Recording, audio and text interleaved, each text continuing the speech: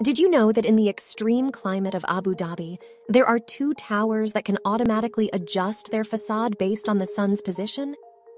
Designed by ADAS architects in 2008, they responded to a significant challenge.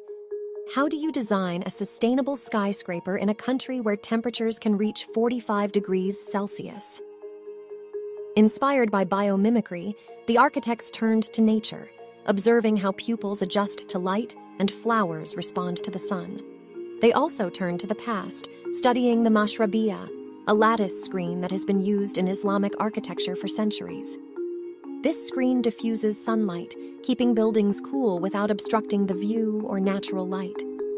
But how do you design a facade that moves with the sun? The answer? Origami. Using computer-controlled screens, the facade unfolds like an umbrella, directly responding to sunlight. Imagine this. Solar rays can heat window surfaces to nearly 90 degrees Celsius or 200 degrees Fahrenheit. But thanks to this design, the screens shield the glass, reducing glare and letting in diffused light. The result? A 50% reduction in air conditioning demands and less need for artificial lighting.